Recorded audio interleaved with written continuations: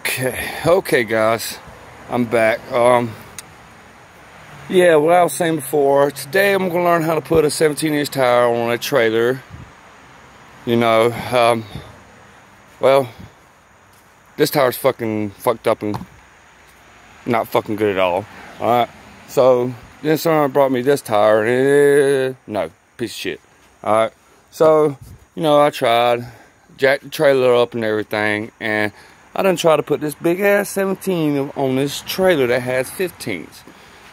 Yeah, like I said earlier, I'm having some problems, but it's not gonna happen. Yeah, it's not. I done tried my best, and it's giving me hell. And it's something very stupid I tried. But you know, I learned a lesson today that 17-inch tires will not fit on a trailer that has 15-inch tires. But on the other hand, this is how you scrap. Get your trailer like this,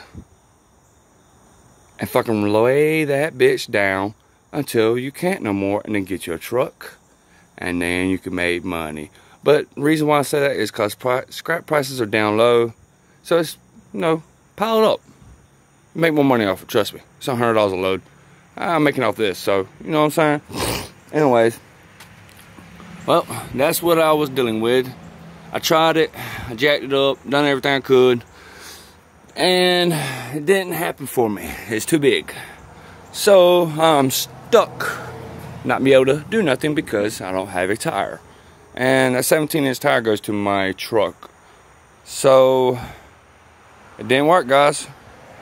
That's the lesson for today. Don't put 17-inch tires or a rim on something that has supposed to have 15. It don't work at all. It was very mighty stupid of me to even do this stuff. But I just wanted to make a YouTube video and try to do it, so that's what I did. Alright, well, don't forget, subscribe to my channel. Click the like button, click subscribe button, and watch my other videos, guys, because there'll be more. I promise.